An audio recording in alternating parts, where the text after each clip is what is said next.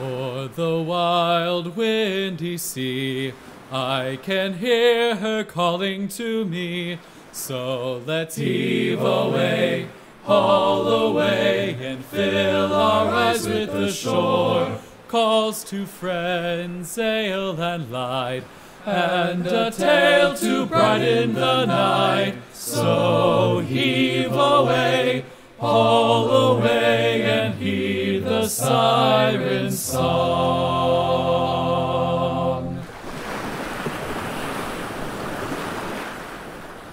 Yar har, fiddle-dee-dee, ladies and gentlemen, it's me, your host, David Bradbury, and I'm here with the other host with the most, Space Ghost, coast to coast. That's your Bro, cue. I have the most Space Ghost. It's an old MF Doom lyric, but anyway, Jack McFarlane. Space Ghost is dope. Jack Space McFarlane, Ghost. here I am. Yep, Space Ghost is dope, dude. Honestly, what a cool guy. What a cool host. A host we can only hope to be. But anyway, you're listening to the Salty Siren podcast. You better keep all of that in, Jack. Oh yeah, we are. Okay, good. The podcast where Jack and I talk about anything boat, sea, or maritime related that we feel like. So, with that, yeah. If it is less dense than water, we talk about it. I guess so. All right, Jack, do you want to take a guess at what today's topic is? Actually, I will give you a hint. I will give you a hint, and that hint is going to be a number. 16,683. Any ideas? Is that the number of people that the gray ghost could carry? God fucking damn it. Okay, yep. Hey, let's go. So Jack got it. We are talking about the HMS Queen Mary today, the gray ghost, the Titanic's prettier wartime cousin, all sorts of fancy stuff, and a really, really cool non-military ship. I guess military in a sense, but we'll get into that. So, Jack, how knowledgeable are you on the Grey Ghost? Because, as you know, this was one of the topics that you suggested for us a little while back. So, what's your history with the ghosty girl? Well, I came across it, or I heard about it rather.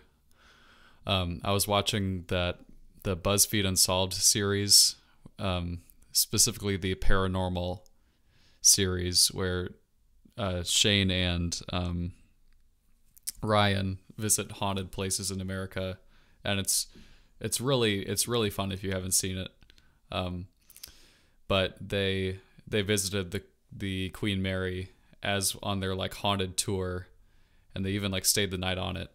So I know it is, I don't want to spoil too much, so it's I know it's a ship with a long and colorful history, kind of meant for one thing and kind of became a different thing and became very legendary. Oh yeah. Well, I don't know anything about the spooky history of the ship. I managed to completely glaze over that in the research that I do for this, which, as you can see, dear listeners, is very in-depth. No holes at all. Perfect information. So maybe you'll be able to teach us something about it. But, if you would like, we can launch into things. Sound good to you? Let's go. It's a me. Mario. Alright. So, we've got the HMS Queen Mary. At this point, just the Queen Mary. So, Queen Mary starts construction in 1930 in Clydebank, Scotland. She's owned by this one, honestly, they're not important, but this shipbuilding service. They start building the thing, and they face some pretty major setbacks because, you know, it's 1930. Things going on in the world back then didn't exactly lend themselves to a whole lot of luxury cruise liners being built, and so the Queen Mary was facing some pretty major setbacks. Yeah, one day, man, you're just trying to build a boat, and then you get tuberculosis and die, and that's it. Yep, that's what the 30s were about, tuberculosis. Oh, goodness. But the company that was building the Queen Mary, and this is why I said they were unimportant, they were bought by White Star Line of Titanic fame. So was kind of interested to learn that the company that made Titanic was, you know, doing just fine, basically, even after that. So, any press is good press. I guess so, but they merged with White Star Line. I'm pretty sure White Star Line bought them out, and even then, they were like, man, we're just not gonna get this fucking ship finished. And so the British Navy eventually steps in and is like, damn, this is a big ship.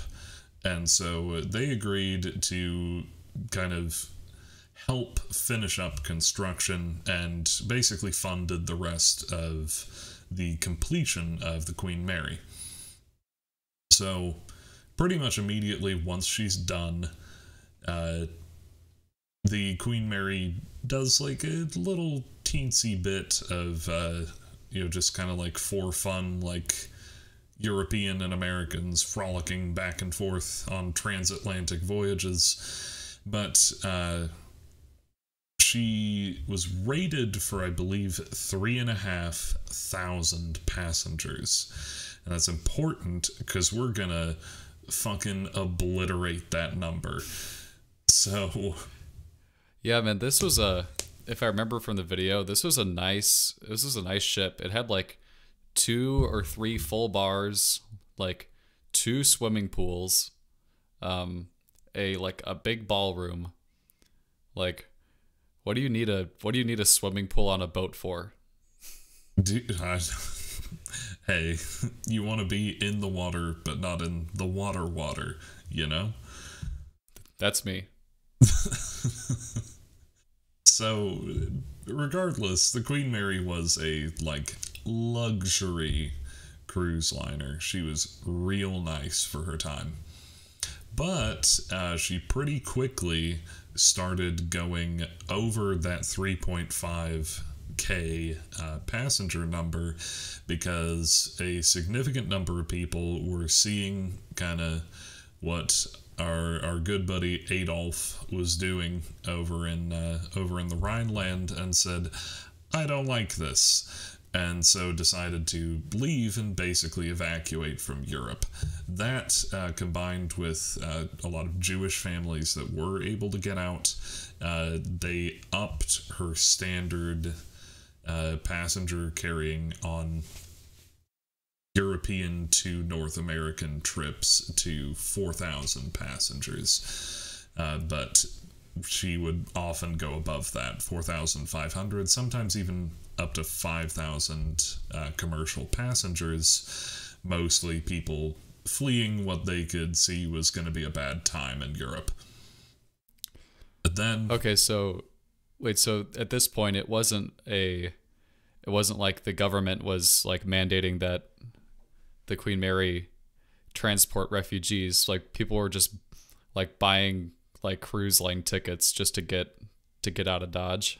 I think it was some of both. I think Europe and the UK were heavily encouraging the Queen Mary to take refugees and people out of Europe, but at the point where it was doing this sort of early evacuating, war had not officially been declared yet. It wouldn't be until September 3rd in 1939 that the Prime Minister of the UK at that time, Chamberlain, would declare war, and that's when the Queen Mary really came into her own. But before that, I think it was some amount of people just buying tickets and some amount of encouragement from the UK and Europe of like, yeah, get these people out of here. Canada Groupons.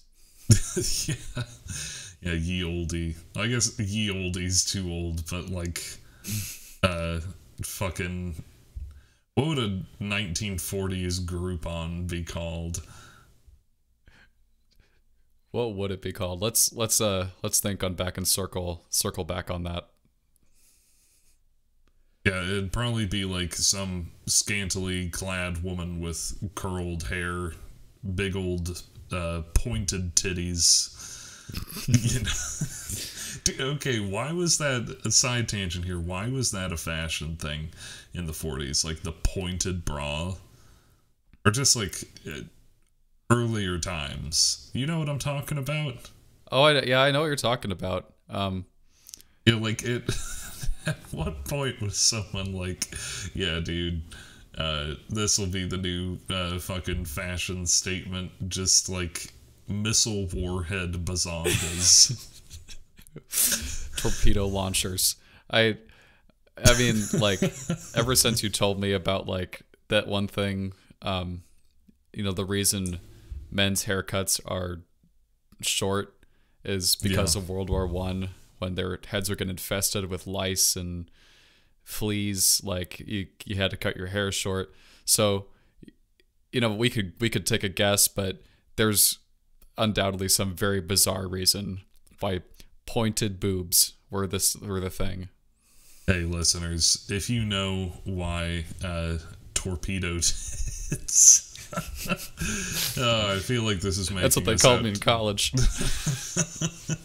I feel like this is making us out to be much worse people than we are. But if you know why those were such a major fashion movement throughout kind of the 40s, 50s, and all of that, please let us know, because there's usually a reason for such things. I do doubt that like housewives back then were just like, yeah, give me the pointy bra. That not looks angular cool. enough. I want to be looking like a PS1 Lara Croft by the time I'm out of here. Oh man. Anyway, back on topic. So, war gets declared. The Queen Mary is, I believe, in the middle of a voyage on September 3rd. And the news immediately reaches them that Nazi U-boats have started just sinking passenger ships that they find in the Atlantic. And so everybody on board is kind of panicking. But, and I really like had some difficulty finding exact notes on like how fast the Queen Mary was able to go, because I found like 4 different numbers that varied pretty greatly. So who knows? But point is, for her time, Queen Mary was considered stupid fast, especially for a like cruise ship as big as she was. And dummy fast indeed. And so everybody on board was kind of freaking out. Some of the onboard entertainment was like, yeah, I'll do my performance 3 times for like first class, second class, and third class passengers to calm everybody down. And supposedly that worked, but on September 5th, they arrived in the US because I believe she could make the voyage from Scotland to New York in 4 days. Which is pretty that seems impressive. fast. Like that's For a, when I picture an old boat, the first thing that comes to my mind isn't fast. So that sounds fast. Yeah, it's crazy, and we'll get into just how fast she was here in a little bit. But up until this point, Queen Mary was not the gray ghost. She very much sported kind of a cruise liner paint job of those days. I mean, basically picture the Titanic, like those big red smokestacks, the white sort of superstructure, like all that stuff above deck, a black main hull, and then like a red kind of water-lined hull. Like that's exactly the sort of paint job the Queen Mary had. But once it gets to the US, the British Admiralty is pretty much like, hey, chill out in the US, but we're going to need the majority of the crew to come back and kind of help with, you know, the fact that World War II is kicking off on our end. And so a skeleton crew stayed behind, and they start maintaining her, and one of the things that they do is they paint her all dark gray. And it's at this point that the Queen Mary begins transitioning to Queen Mary the Grey Ghost. But it's also... Ooh, spooky. But it's also at this point that the Queen Elizabeth, her sister ship, had been in the dry docks and was still being completed. But, you know, everybody was pretty much convinced that the Queen Elizabeth was done for, that either the Nazis were gonna just like sink her immediately or bomb her or whatever. And it actually got to the point where the Nazis had kind of gathered a bunch of ships or a bunch of U-boats and things like that, and were readying themselves for the Queen Elizabeth to leave dry docks, because they expected that the Queen Elizabeth as well as the Queen Mary would be converted into troop carriers, which, yeah, well, they were right.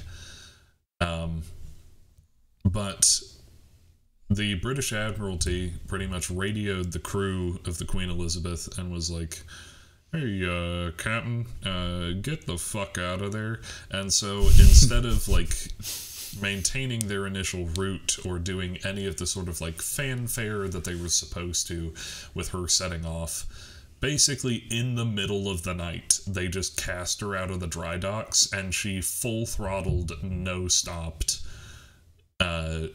to the US, taking kind of an unorthodox path. And so everyone in the US was like, oh man, such a shame that the Queen Elizabeth, you know, is probably done for. And then the Queen Elizabeth just fucking showed up. What's up, bitches? Just sporting, like they hadn't finished her paint job, so I'm pretty sure she was gray or just kind of like bare steel when she showed up. And, you know, everybody was kind of freaking out. The largest U.S. ship at the time that, I have it further down in my notes. Where the hell is it? I can't find it. Anyway, it's, that's it, the USS West Point, which was also... I was gonna guess the Titanic 2, Electric Boogaloo. Not quite. But the USS West Point was there, and all three ships were in a row in the New York harbor, looking all nice and pretty. So, March 21st, 1940, they're like, alright, Queen Mary, time to step it up. And again, the Queen Mary fucking books it, and this time sails all the way to Singapore. Just the articles I was reading on the ship lacked kind of a greater context in the war of why it had to go all the way to Singapore in order to be sort of transformed into a troop ship, but it did. So Queen Mary goes all the way to Singapore in March of 1940, gets 33 anti-aircraft guns fitted to her decks, a degaussing strip, which we'll return to in a little bit, and a few... It said rocket launchers, but from my understanding at the time, rockets were really unreliable and kind of dumb, so I would wonder if that wasn't like something that they just barely used, because it was kind of... Rocket was a looser term back in ye old times. Yeah, it may have just been like, hey, we put this fucking fragmentation explosive on some sort of propulsion to launch it in the air at planes that go by, but who knows. Also, don't mind my Googling. I needed a quick reminder of where Singapore is. It's in Malaysia, which is just south of Vietnam for y'all listeners at home. Look at us Americans not knowing our geography. But yeah, so she chills out there for a little bit. But so I read, like, yeah, she gets fitted with a degaussing strip, and I was like, what the fuck is that? And so I looked it up, and it sounds like something out of a fucking, like, crystals healed my gunshot wounds kind of science journal. It's like, yeah, by layering this fat fucking strip of like metal, a particular kind of metal, around the entire length of the hull, it neutralizes the magnetic field of the ship and makes it less likely to trigger an underwater mine.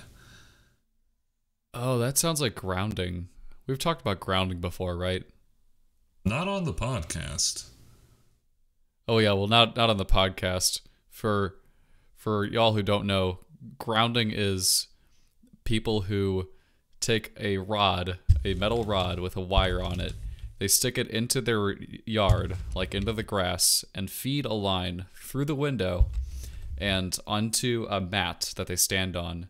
And it's supposed to electrically ground your body, which is good for you for reasons. But so they basically grounded a ship, is what it sounds like. Yeah, well, okay, so I'm reading that degaussing, apparently they use it some in, like, modern hard drives and solid-state drives, that they can apparently build up, like, magnetic fields, and that it helps to do that. But let's see. The degaussing process changes the magnetic domain where data is stored, and the shift in domain makes data unreadable and unable to be recovered. Oh, so they use it to destroy. Okay, ship degaussing. Systems of electrical cables are installed around the circumference of a ship's hull along with various metals running from bow to stern on both sides. A measured electrical current is passed through these cables to cancel out the ship's magnetic field. How effective. See, and like, this was my problem, is that a lot of degaussing is like, just talking about hard drives, and so yeah. Anyway, we'll get into why it was kind of questionable as to whether it worked that well or not later.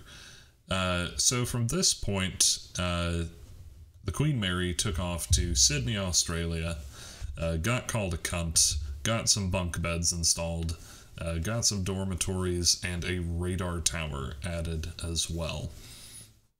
At this point, the UK is absolutely shitting a brick over the Suez Canal. Because if they lose the Suez Canal, they lose just an absolutely massive sort of supply chain for them. And so they're really, really trying for that to hold out. So the Queen Mary for a while just basically does laps between Australia and the Suez Canal. Just Australia, the Suez Canal, goes to Scotland, back to Suez Canal. Just thousands and thousands of troops back and forth. But part of how she's able to do this is that at full speed, she was the fastest cruise liner of her time and the largest, and was so fast she outran military escorts and so had to go by herself. I wonder why is it the fastest and the biggest? Like, what were they like? It was supposed to be a cruise liner, I assume, from the beginning. So Right. what was the point of making it the fastest ship? I mean, I think the whole, like, being able to slap a label on your advertisement that says across the Atlantic in 4 days of luxury, you know, for, like, the wealthy of Europe and America at the time, being like, yeah, you can be on another continent in 4 days and it's going to be really fucking nice the whole time you're doing those 4 days. Like, that's appealing. And so I do know that she had quite an impressive set of engines, which we will also get to later, and that was the major thing for why she was so fast. I mean, kind of pretty similar body shape to a lot of cruise liners at the time, but she just had absolute beefcakes of engines down there. But, because she had to go by herself, because she outran all of the military escorts that could go with her, she was under orders to never stop under any circumstances and to run at full speed ahead at all times. And also to sail in a zigzag pattern, so that if she was spotted, hopefully she would be so fast that she would outrun whoever spotted her, which, seeing as how she could outrun the military escorts of her own country, was the case for the enemies too. She was spotted quite a few times, but never really caught, and they had no idea which direction she was actually going, because she was constantly zigging and zagging. And so, was she headed to Europe? Was she headed back to the US? Was she heading to the Suez Canal? It was just up to chance at any one time. I wonder how many extra miles that added to her journey. I'm sure quite a few. I do have the total number of nautical miles she ran, but we'll save that for the end. So, finally, on December 22nd, good old Winston Churchill, proposes to the U.S. military, and this is, I believe this is just after... No, it couldn't be. Right, okay, so this is, well, fuck me, I'm forgetting what day Pearl Harbor happened. I'm a good historian, I promise. December 7th. Okay, so yep, this is post Pearl Harbor. For some reason, I the first date that came to my mind was Christmas. I was like, damn, that's fucked up if that's true. They really did it to him. I mean, hey, George Washington crossed the Delaware on Christmas Eve. So, one could argue that was kind of a dick move, but it worked. The Japanese want to do that. They love Christmas. Did they actually? Well, they do now, but maybe not back then. I think there may have been some events between their love of Christmas and Pearl Harbor. But so W Church proposes that the two queens, Queen Elizabeth and Queen Mary, could be used to transport U.S. troops off to Australia, off to the UK, wherever they're needed. The United States brass basically looks at it and is like, I mean, they're pretty big ships, but how many do you think they can hold? And Winston Churchill responds, they can hold a whole company, 14,000 men. If you'll remember the Queen Elizabeth being rated for 3,500 earlier in this, 14,000 is a bit over that. But General Marshall is basically like, yo, churchy boy, that's a whole fuckload of dudes on that ship, and there are nowhere near enough lifeboats for all of them. And Winston Churchill responded with, lol, lamau. And basically, I mean, he had some very Churchillian quote that was like, if it shortens the war by 1 day, then it will be worth it. And so General Marshall's like, oh, shit, that's all you had to say, and signs off on the whole thing. So I remember thinking, like, 3,500 people is like I'm not exactly sure what that looks like if you got a crowd of 3,500 people together, much less like 14,000. So like, yeah, a lot of people. It's a fuckload, and we'll get into how that caused some problems as things go on. But so the Germans are basically about to win in the Suez Canal, but they are completely unprepared for the Queen Mary just rolling up with Rule Britannia, Britannia ruled the waves blaring and dumping 14,000 fresh troops onto the beaches, who then basically proceed to completely turn around the fighting in North Africa, and from there it's just a downhill slope for Rommel and Queen Mary to the rescue. Oh, so the Queen Mary was the downfall of Rommel? Basically, can you say that? Yeah. The men she was able to deliver to the defense of the Suez Canal basically won the whole North African theater, or kept it from being lost to the point where we could kind of stabilize and win from there. But apparently Hitler is so fucking pissed that he puts a 1 million Reichsmarks bounty on both of the queens, the Mary and the Elizabeth. And this is a bit of spoilers, but in the end there would be no takers because both ships made it through the war. The USS West Point, which we referred to earlier, which was the biggest U.S. ship at the time, even when overloaded to a similar extent, could only transport 7,000 men, half that of what the Queen Mary was able to take with her. Also, because the Queen Mary used to be a luxury cruise liner, the troops who were being brought over were always like left pretty favorable reviews on whatever the 1940s ship version of Yelp was, or basically like, yeah, this thing slaps, really good ship, good job.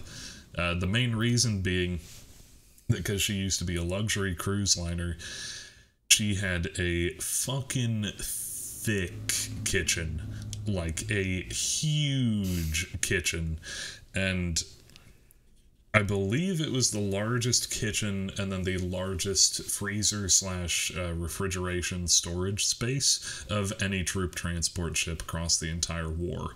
So if you sailed on the Queen Mary as she was taking you across, you got considerably better food than any other transport ship used during the war, because they were just able to keep the fresh food on hand. Apparently, which, not gonna lie, I started fucking cracking up when I read this just for the absurdity of it. So 14,000 guys on board, all of them eating breakfast every morning. Each meal was supposed to take about 45 minutes, and I believe they could do, it was like 5 or 6 rotations with the amount of seating that they had for everybody. But everybody's breakfast was eggs, ham, and I believe toast. And so they said that typically each day of the voyage would have a designated ham man whose sole job it was to just cut ham. Because there were so many fucking people that they had to feed, and breakfast for so many that one dude literally would have to work like 24 hours straight cutting ham for all of the troops on board for just one day.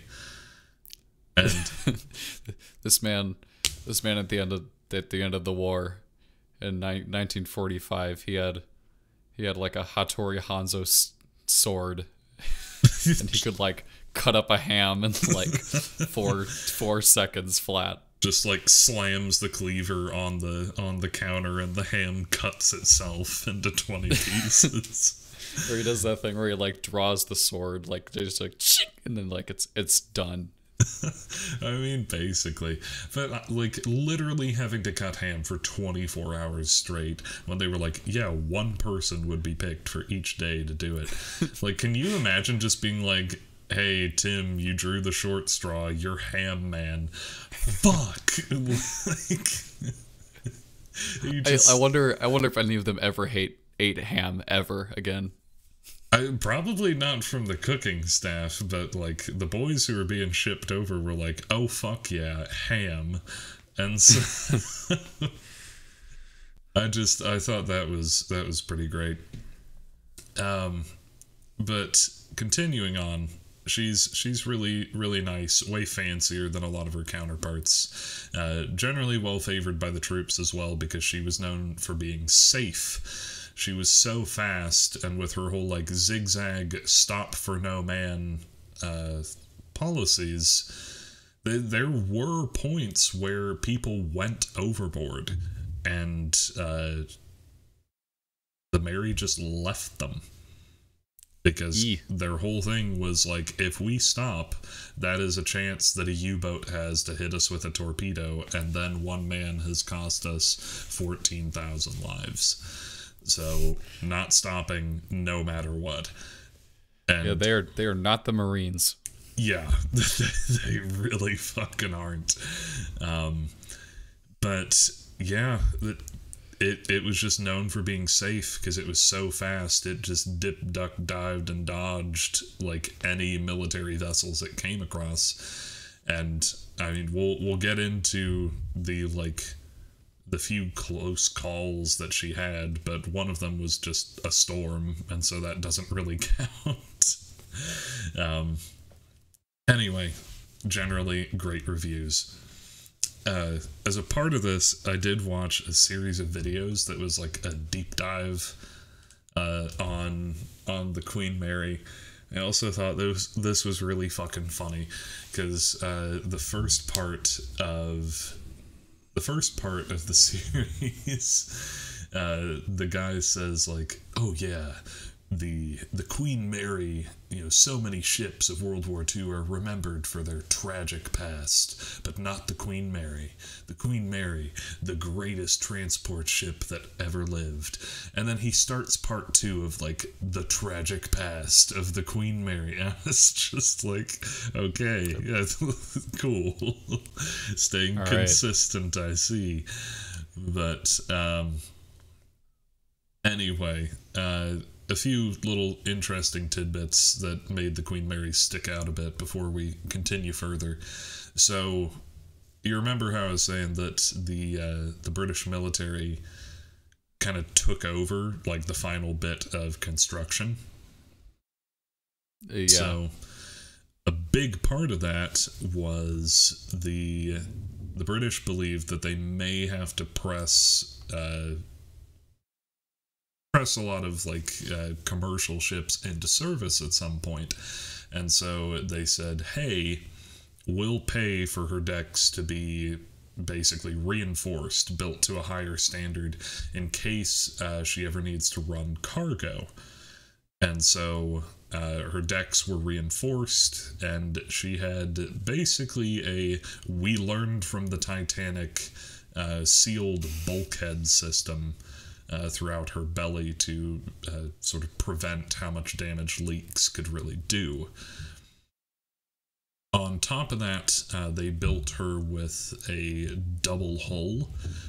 So any part of the hull that was potentially kind of going to be exposed to the waterline had, like, an external layer of hull kind of reinforced by a secondary layer underneath it. So even if there was, like, a minor scrap or something bad going down, there were effectively 2 holes it had to get through before things went bad. I believe there were 18 watertight parts as well, but I mentioned that.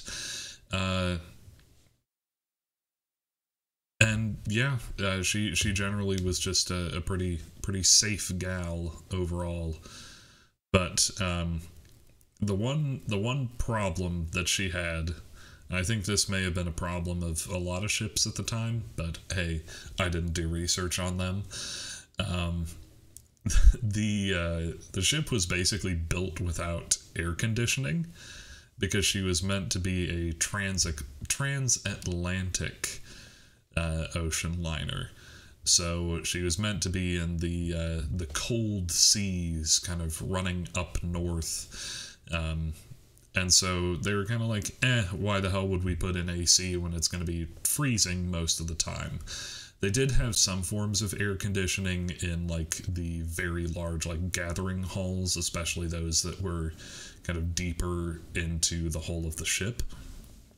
But for the most part, there was not that much air circulation, which, with her being pressed into service and starting to run to Malaysia and Australia, there were a couple points where they recorded the temperature in, like, the sort of troop compartments on the ship under a light load, so this wasn't, like, affected by body heat, as over 110 degrees Fahrenheit. So yeah, I bet they had the ham man who used to he used to cook the ham and he used to cook the ham and chop the ham, and at a certain point he just didn't have to cook it anymore. It was already done. Yeah, I was just like, Jesus Christ, because, like, some of these days, for reference, Jack and I are Missouri boys, and so when it gets, like, good and humid out here and, like, the sun's really out in the summer, I've seen it get to, like, 108, like, I think 2 times in my life maybe. So imagining 110 just as kind of the standard as it's going through the more tropical regions of its route, man. For that reason, many of the troops decided to sleep on the decks, because at least out there you got breezes on occasion. This was also probably due to room to some extent, because the quote-unquote beds, I say beds here loosely because they were really like a canvas sheet pulled taut across a rectangular metal frame.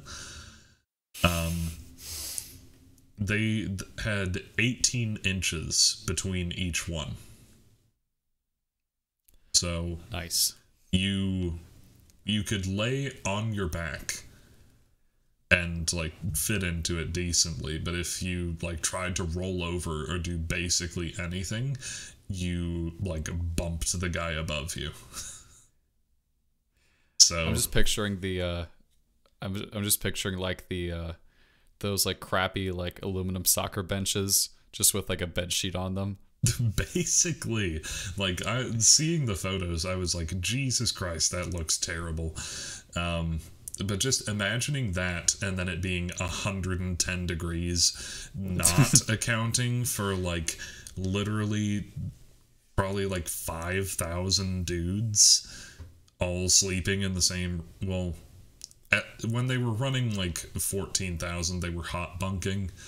So for those unaware of the practice, if you were ever on a ship where there were more people than there were beds, you basically shared a bed someone and slept in shifts. So you'd sleep for 6 hours, and then the next guy would come and wake you up, and you'd leave. He'd sleep for 6 hours. The next guy would come and wake you up, and repeat for all 24 hours of a day. So, understandably, I think I would have been sleeping on the decks too, because holy shit, that sounds miserable. Yeah, it's like a human lasagna. God damn it.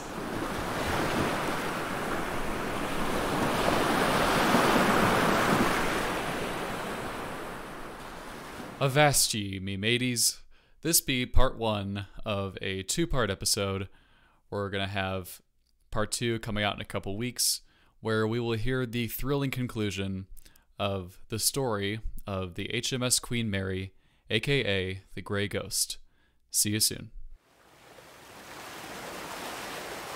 Oh, Johnny, Johnny, call and hear the ancient song of sailors long forgone and sailors still to be. A sweet and solemn tune spoke gently by the tide.